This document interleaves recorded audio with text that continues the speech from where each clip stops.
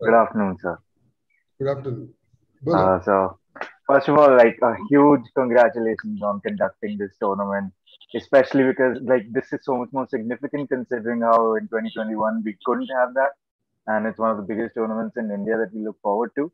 So, like, congratulations on like this is an achievement, and I believe as an Indian and as a tennis Indian fan, it's a very proud thing to have been hold to be seeing the ATP 250 event just happening here. Although, so there's this sort of bio bubble that you formed, and I was wondering if you could just begin by describing everything that you put in place, the whole situation.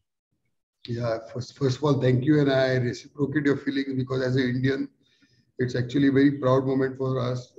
Maybe people will not realize that, India had a very bad kind of image of handling COVID in the last wave. And since then, a lot of negative things have been written about India. Negative things have been written about how we went ahead and did it, how India could not handle its, patients. And we have to change this image some way. And I think this is a small contribution on our part to ensure that this tournament took place. It took place incident free. It took place with all the care and all the rules and following the rules and regulations. And I think me and my colleague Prashant, the tournament director, we have gone out of the way to ensure that there is no incident. We have you know placed everything under a lot of care. The players, the ball boys, the linesmen, everybody's in a bubble. Though we had to spend more money for all this, but it really the money is not the issue now because it's such a big tournament. If you would have had cases on the very first day of the tournament, if you would have like 10 players testing positive, this tournament would have not even started. But now I think we are in the on the day 3, day 4, where most of the players have gone back. Most of the players have gone back happy. So I think this is the first step of the success. Probably on Sunday, I will again just say hi to you and then we can celebrate. So, absolutely, sir. Let's hope, and of course, things look on the right track. So it certainly looks like we would be celebrating come Sunday. Uh, Meanwhile, so is there a certain set number to the tournament staff or the media staff that you guys have put that you have imposed in this bubble of yours? Yeah, so when we got the permission to do this event, we were told that, we need to work with less than about 100 people in this stadium. And the 100 would include everybody, right from the volunteers to security to media. And we got the permission specifically to do the tournament without any crowds because there are two major events happening in Maharashtra right now. One was the AFC Women's Cup, and second was the 10th Tata Open Maharashtra. So the government gave us a blanket permission to do both the events, as these were already planned events. All the other events in Maharashtra at this moment have stopped. There are no competitions, not even at the local level. Many of the clubs were closed, but they all opened up yesterday. So there were very strict guidelines when this tournament, when we decided to do this tournament. At that moment in Mumbai, there were about 17,000 cases every day. In Pune, we had 5,000 cases every day. So we were at the peak of the Omicron, and then we were really worried of how to do it. So under the guidance of the director of sports here, Mr. Om Prakash Bakoria, Mr. Asim Gupta, who is the head of disaster management, who gives this permission. So they were all also worried, but somehow we convinced them that this is the plan, this is what we are going to do, this is how it will be. And now it is very difficult to cancel an international event. And I think so they gave us that it is your responsibility to ensure that this tournament goes without incident. So that is why we have to be very careful. Then ATP had certain regulations. They wanted a TICO. TICO is like a tournament infection control officer to be appointed. So now the TICO had to be a person with great experience. So we then got in touch with our friend Sahil, who runs a lab in Pune, medical lab. And his daughter used to play tennis. So we said that, we'll appoint you as a TICO because you know much about testing, you know much about all these kind of the regulations, rules, and everything. So we would like it to be there. So once we appointed Sahil, then the ATP has been in touch with Sahil. Then we appointed a specialist ENT surgeon, because once you are really serious, your case goes to an ENT in the cases of COVID, because the whole infection is in your ear, nose, and throat area. So we have a tennis player, so we got him on board, and he's been here since the first 4 days before the tournament.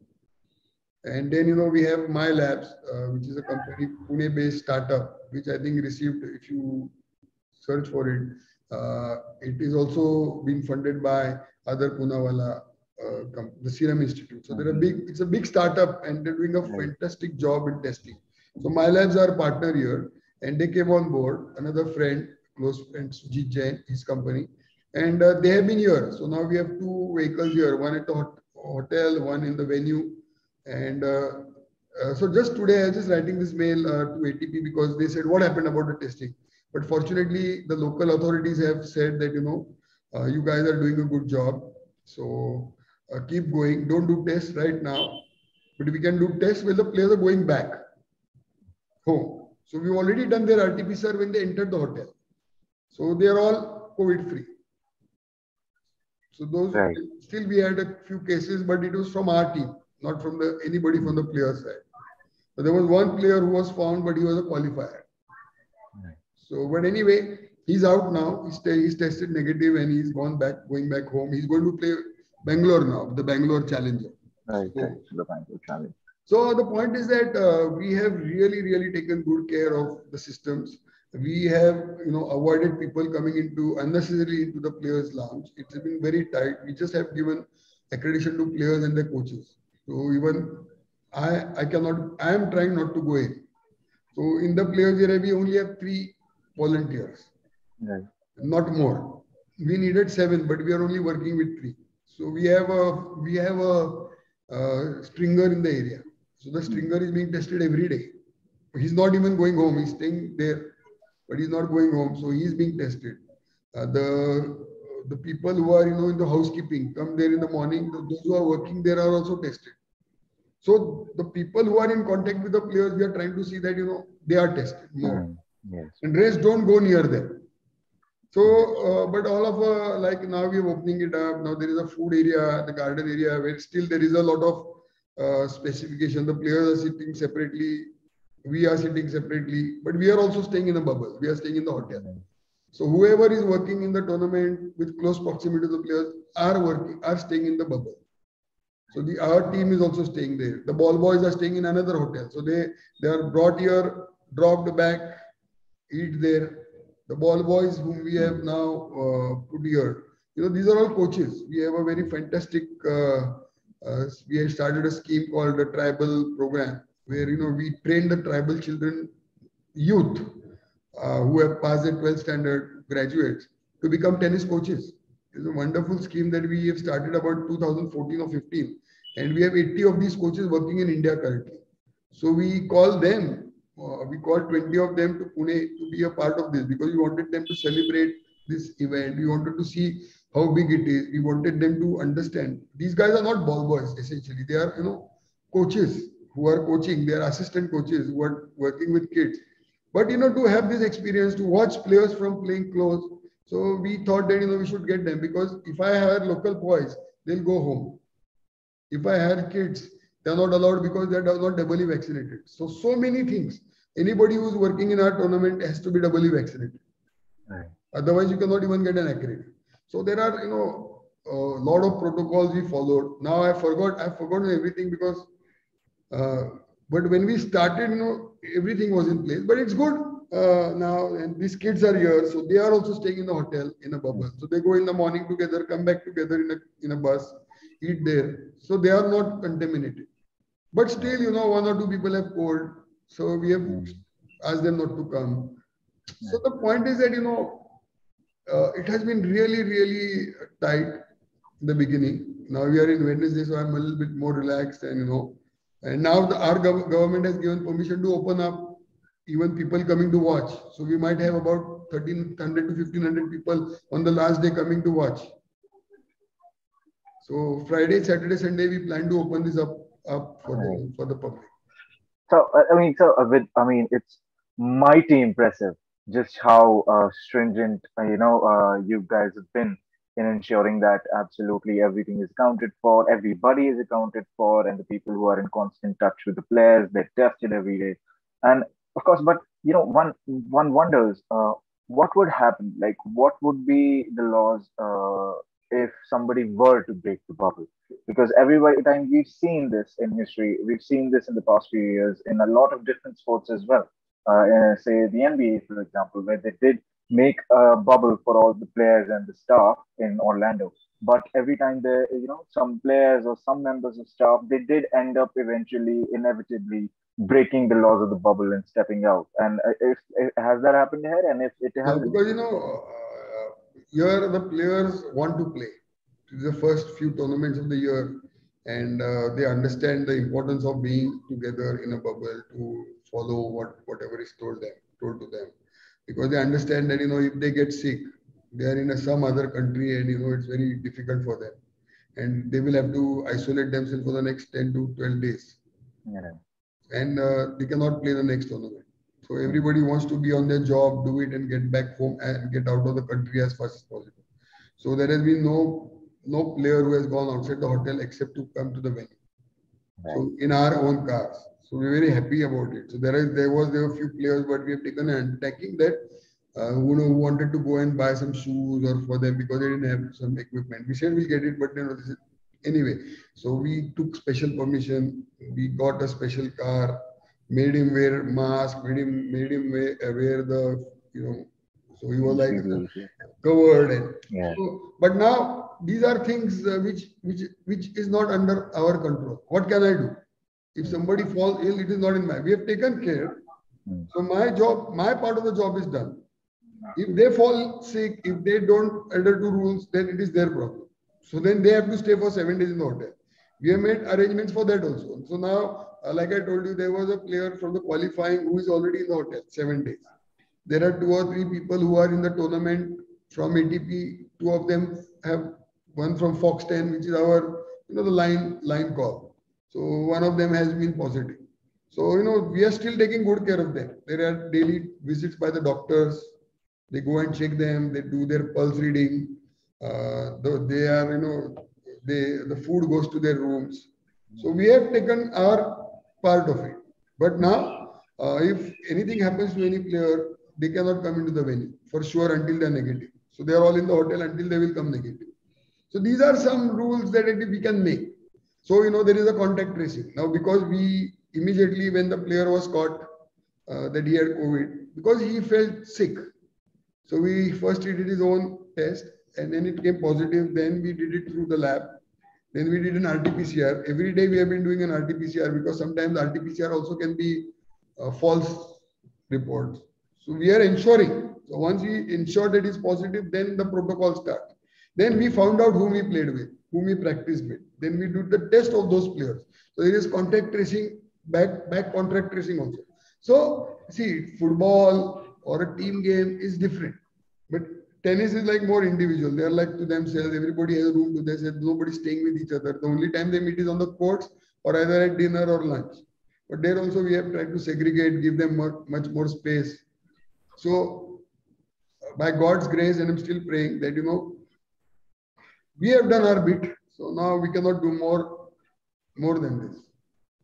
So of course, so we saw how the 2021 event had to be cancelled, and so that sort of gave you guys a year to maybe form a template looking at other tournaments overseas, right? So since this is a tournament that's been held in India after a while, so what are some pointers that you took away from other overseas tournaments between that time? See, if you look at the history from 2021, so many events have been cancelled. Every tournament you try to do has been cancelled. See, we did ITF events in India. We fought with ITF on record. We had arguments with them to ensure that the tournaments were held in India, because there were no tournaments in India for any players. Our Indians could not travel abroad. None of the Indian players could go abroad to play because they did not get visas. There were stringent rules. There were quarantines. There were no exemptions. But when it came to India, they wanted to cancel the tournament because we did the same. So we had massive arguments, and Mr. Anil Dupuri, our secretary, joined, and we convinced ITF that we will do this event. And we even told ITF that if any of these events get cancelled, we'll pay for the tickets of all the players. So there was a big risk. If the tournament would have got cancelled, we would have to pay for every tournament for at least 40 to 50 lakhs tickets. But we took that chance. We said, let's make a success out of it. So the two women's tournament, we had three back-to-back tournaments in Maharashtra. One $15,000, one 25, two 25. And every tournament went out incident-free. So we had the experience of doing those tournaments. We ensured that players got to play. Indian players got to play, the Asian players got to play. And so, these are some things we need to look strongly. It's not about cancelling the tournament. So even when this tournament was being discussed by ATP, whether to do it or not do it, I'm talking about before Australian Open. So this tournament was planned 24 days ahead, not 1 year ahead. Even we didn't know whether this tournament would happen this year. And with the rising cases, like I told you earlier, there were chances that this tournament, the government would cancel everything because of rising cases. But fortunately, the government of Maharashtra has been a solid support, and they have gone out of the way to do things. Our deputy chief ministers from Pune, Mr. Ajit Pawar, all the government officials, our organizing secretary, Mr. Praveen Darade, our treasurer, Sanjay Kandar, all IS officers. So, every moment in the last year, I would like to really appreciate the government of India. I mean, the AITA. See, everybody curses AITA. What are you doing? What do they do? But it's not true. The amount of hard work we put to it's not easy to do a tournament. I have told this earlier. You need 6 different government permissions to get this tournament as an official tournament. This has to come from the sports ministry, from the home ministry, from the finance ministry, from the Ministry of External Affairs. So till you get a visa, there are 6 permissions required. So we have everybody, even in this COVID situation, our team, the AITA, Mr. Vivek Sharma, who is our director, administration, who is after this, he was in the office every day from morning to evening. See, we had Mr. Prabhat Kumar, who is now with the MEA. He was ambassador earlier in Kazakhstan. So he likes tennis. So through him, it has been day and night of work in the last 24 hours, in the 24 days to ensure that everybody got a visa. Because again, people have to get a visa. People have to get the letters of permission. So I think the whole universe connived together to ensure that this tournament happens. Yes, sir. So another thing about this tournament. So you mentioned a while ago that events like the Montpellier Open, which is happening right now, it's in France, right? So you mentioned how such bigger name events, they tend to take away a lot of big name players to that particular region, away from India. So even right now, say looking at the men's draw for our event here, we've only got one top 50 player in Aslan Karatsev. So, is that something you wish to see change? And how do you see more big name players coming to India over the next few years? See, earlier when we took this tournament, when we got this tournament from Chennai, it was placed before the Australian Open. So it was a right warm-up. So even the first 2 years of the tournament were before Australian Open. Yes. So we had a good crowd because people would come from here and go to Australia. But all of a sudden, the last 2 or 3 years, Australia itself has tried, because of their issues and problems, they tried to do the ATP Cup, they tried to do the so many tournaments, and everything shifted. So the choice for us is whether we do it now or whether we do it in September. September, no, because it's a rainy season in India, monsoons, and we will not be able to do tournaments. So the only option we now have is doing this tournament this week, which we still feel is a better bet because people coming from Australia, losing in the first week of Australia, can come to India and play. So unfortunately, you must have read Dan Evans wanted to come. Dan Evans is top 20. So we did everything, but unfortunately he could not come. because his physio turned positive. So because being a close contact, he did not want to take a chance, so he did not come. Otherwise, he would have been another top 20. So we are waiting to get. See, but ultimately we have to realize so many of players who have played here are today top 10, top 50. So we are creating champions. Even today, if you see Aslan Karatsov played the qualifying last year. Did you think he was top 15? He was a qualifier. Nobody even knew him, and today he's a top seed. We have Yamar, who is doing very well. We have Radu Elbord. Last year we had James Duckworth, who was 0. He was 100. Today he's 40 in the world. So, our people, our crowd, our Indians are getting to see probably the next gen stars. Now we have Musetti. Maybe Musetti is 40. But next year if Musetti is in 10, he will not come back again to Pune, though he has won the tournament. But Musetti will be top 10 in the world. Today people are getting to see Musetti. See, more importantly, it's about Indian players, providing that opportunity to Indian players. How should we care who wants to come? It is their perspective, their choice. But still, we feel that we have a very good field. And this is one of the best fields of 250.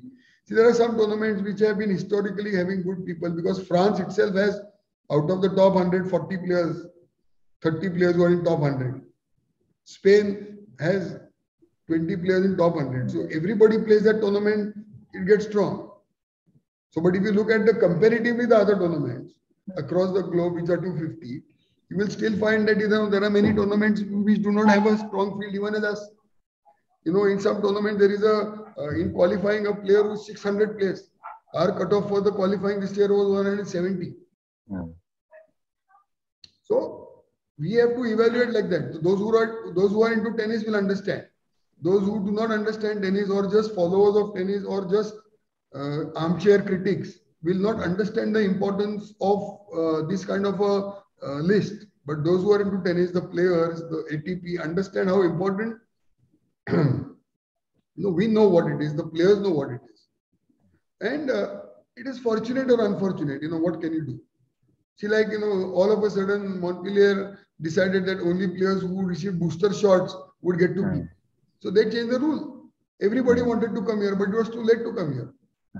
So now things will evolve, things will change. People know that this is a good tournament. People are being taken care of. People know the hospitality. So automatically this tournament will gain. See, but most importantly for me, it is for the Indians. It is for the Indian players. It's for the Indian officials, because, they have something to go back home and say, okay, we have a tournament in India. How many countries have a tournament in their country? True. Very true. Rohan Bopanna will be happy and proud to say that, there is a tournament at home. But would somebody in Moldova be able to say that? Would somebody in Uzbekistan would be able to say that? Would somebody in, Gabon? No. Limited tournaments, 52 weeks or 100 tournaments is a big thing. Certainly. So, we have to look from that perspective. My officials are going abroad. But now this tournament and all the officials come here, they have a chance to be together. They are happy to host them. We have an exchange program for officials. This year we did not have, but normally we have 2 officials coming from some other country and our officials going there. So this gives an opportunity for doing all these things. We can exchange wild cards, but our own players, we do not want to sacrifice to do these deals. So, but you mentioned how, it's a great thing for Indian players and Indian staff, but it's even bigger for, right now it looks like it's going to be amazing for Indian tennis fans as well, with I personally am quite excited about the notion of maybe allowing viewership in the final few days, as you mentioned.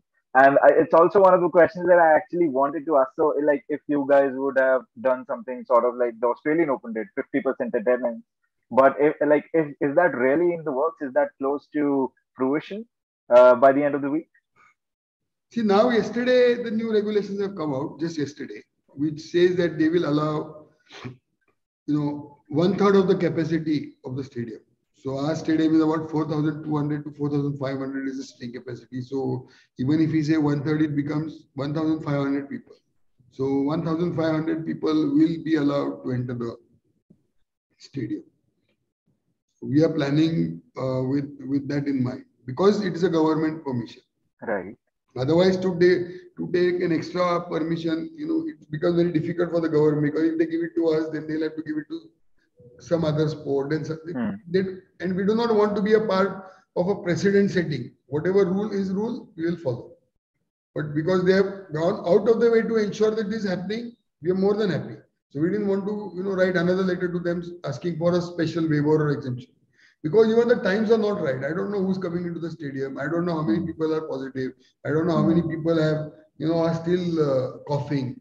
Why do we take a chance and then, not have a final? Right. Better to wait and go according to the guidelines. So, I generally hope that we catch up again on Sunday, and it's all good. All the celebrations are done, and maybe, just maybe, we had viewers towards the end. Thank you so much for so much insight that you've given into this one big tournament that all Indian tennis fans look forward to. This is like Leander's one last roar. So even it should be one last roar from all of us. Certainly, sir. Thank you. Thank you so much. Thank you, Samarveer, and we will meet sometime in person. And I would be happy that you were here and watch. But you can watch on TV, and I think it really looks nice. I mean, It's not just patting my back, but when I saw it yesterday, I was myself impressed. It's looking nice, because from here it is different, from TV perspective different. Absolutely. But whatever we thought of, me and Prashant, I think it's come out well. So thank you very much. Thank you. That's an understatement. Thank you. It's a remarkable achievement. Thank you very much. So much. We'll talk again. Yeah. Bye. Absolutely. Bye.